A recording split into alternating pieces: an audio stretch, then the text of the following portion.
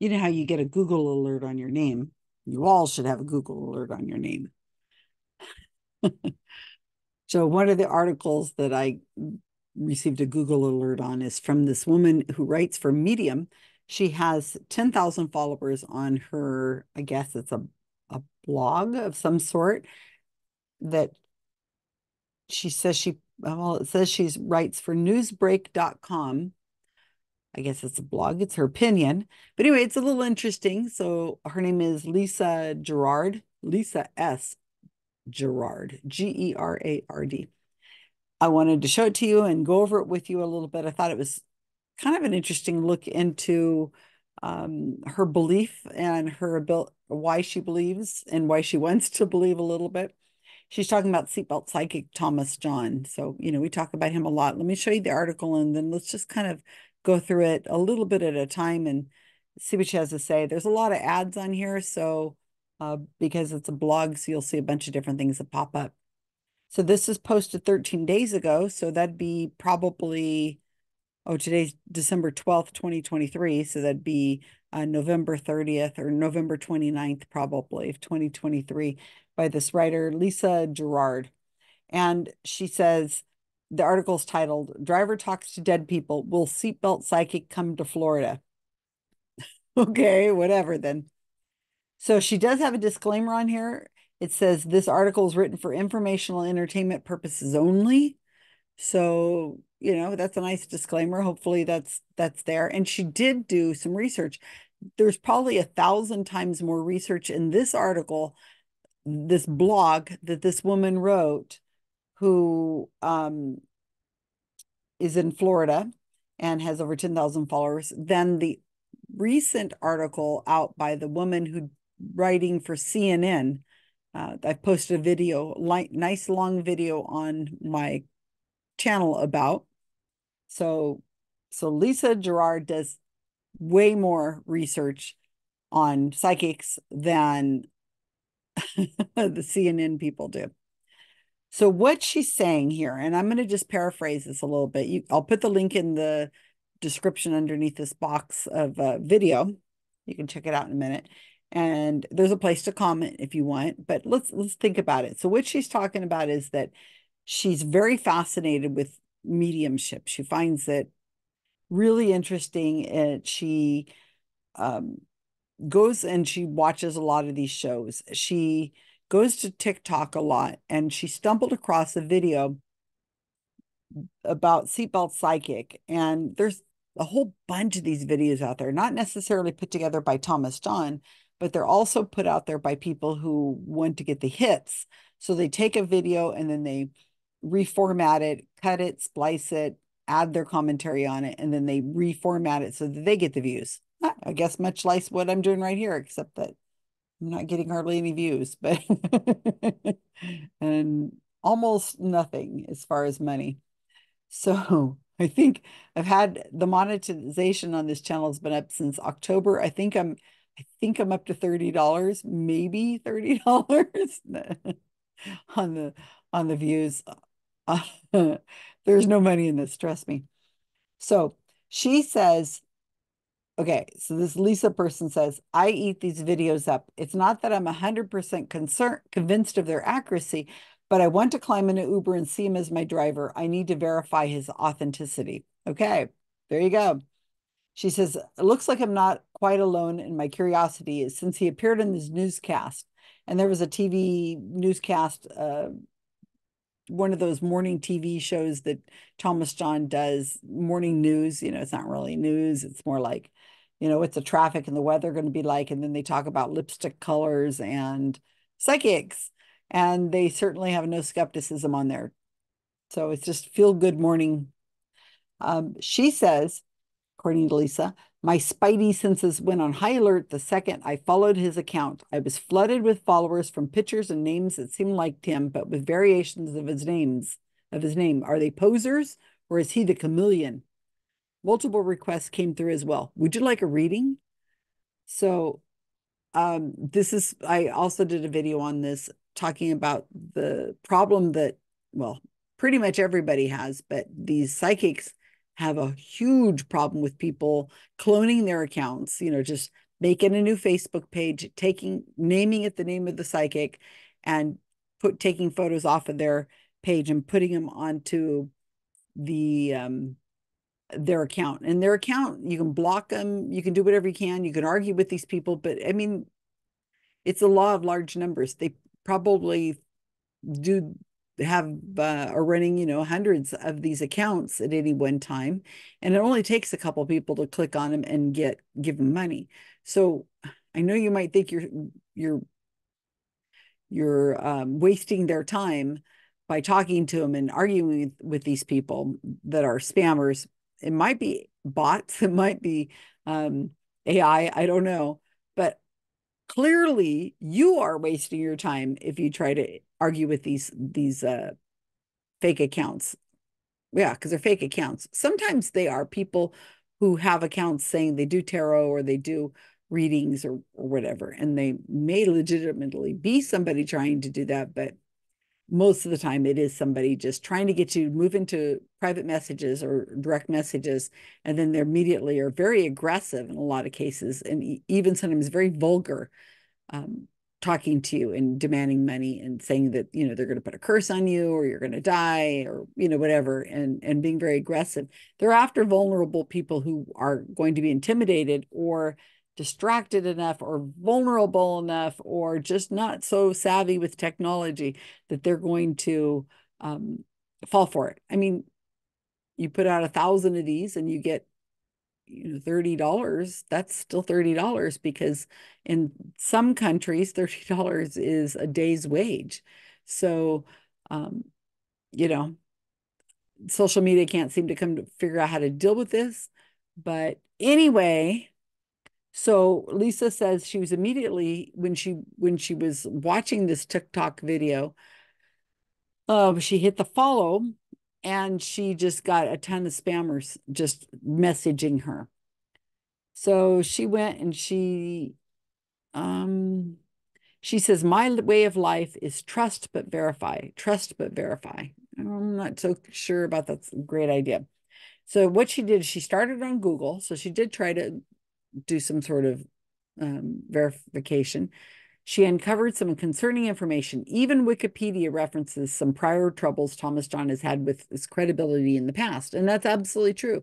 Make sure you check out the Wikipedia page, go right to the citations and see what has been going on with Thomas John that you probably didn't realize. Then immediately, here she goes. Here is where my Google alert came on because she mentions myself and Mark Edward in her post, and it's sting operation. Susan Gerbic and mentalist Mark Edward attended one of Thomas John's shows using aliases, and he read them as a married couple in March of 2017. Thomas John never picked up that they were being deceptive. All of the personal information Thomas John shared with the couple matched the details they supplied on their fake Facebook accounts rather than about their actual lives. They referenced this approach as a hot read. And by the way, I took that picture. There I am. Da, da, da. I'm standing right here, or I'm standing right here, and Mark's standing right there. It's a selfie we took with Thomas John. Funny that it is that he didn't know, Thomas John didn't know that it was us. So that's his Facebook page. I mean, this is his Wikipedia page. That picture's there. And then she goes on to describe what a hot read is and a cold read is. And then she puts up a TikTok video for this guy, Garrett Lee 496, who has many dozens of thousands of followers, who had done a video on seatbelt psychic and why it's not real. Really, he just went through and read one of my articles and didn't name me, but at least the information got out there. I was reading the comments. Boy, he got a lot of hate. So Lisa Gerard, the subject of this article, she says, here's the thing. I won't be deleting or blocking the seatbelt psychic. Call me a fool, but the production captivates me. I get my psychic medium fix, real or not. I want to believe, so therefore I will. I may never meet a psychic medium, but if I do, I won't turn down the opportunity to hear from the dead people surrounding me. Would you? Are you a believer? Let me know if I'm alone in this journey. Okay. So she does link to Skeptical Inquirer, which is where I wrote the article, one of the articles about Operation Pizza Roll, which is what she's referencing there. It's also in the New York Times. If you go to my channel, susangerbic.org, you will be able to find the archive version of the New York Times article. I'll just put a link in it in the description of this video, just FYI. But interesting. I thought it was really interesting. It is kind of tongue in cheek. She did her research, and like I said, far more than that CNN reporter did. Let's look and see what the comments are. Now, there's only 7 comments, so it's really kind of, not very popular, but there's 7. I mean, what do you think would be in there? So here they are. Stephanie says, I'd love to be in that car. Somebody guessed says, super cool to be in his car. Susan Curry says, there are many people who have the ability to talk to the dead. I am one of those. I did readings in Indiana, but down here I hide my gift.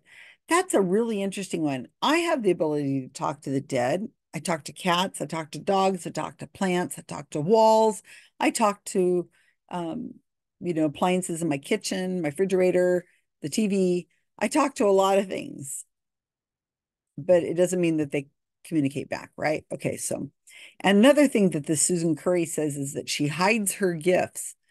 And you know what? If I had the ability to communicate with the dead, that's a pretty dangerous thing. I don't think I'd be flaunting that anywhere and letting people know, trying to make $50 or even $1,000, because you would be in danger of being kidnapped by whatever military needs you. I mean, just think about what it would be if you had the ability to be able to communicate with dead people. Wouldn't that be super powerful? So Susan, smart woman, her name is Susan. So therefore, I'm associating with her. She's absolutely right. So we all have the ability to talk to the dead. She says many people. I can talk to the dead, and they just aren't going to communicate back with me. So somebody named Linda says, I'd love that. And Lisa Gerard said she'd love that too. John says, that'd be an interesting ride. And this one says, I'd love it. Oh, wants me to reply. Okay, so that's the kind of comments that are on there. Just like, I mean, would you really want to do that? Would you really want to communicate with the dead? She says she's never met a psychic medium. Well, hopefully it stays that way. But if I do, I wouldn't turn down the opportunity to hear from the dead people surrounding me. Would you? And that's an interesting question. Would you want to hear from the dead? I mean, it's not like Cat's Paw. Anybody ever read that? Where the dead do come back and they immediately wish the dead person back away because they're like come out of the dead, and they're zombie like. There's also been many characters and many stories where they talk about the dead coming back and how they regretted it almost immediately because for those reasons.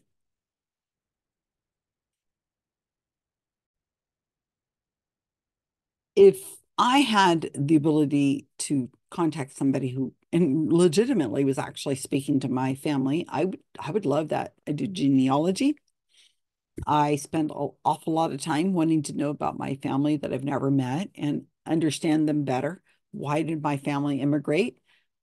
From what was actually going on in their lives? What was life like for them? Um, and all the different, I mean, there's so much I would like to know about my family's history. And I spent a lot of time looking for documents.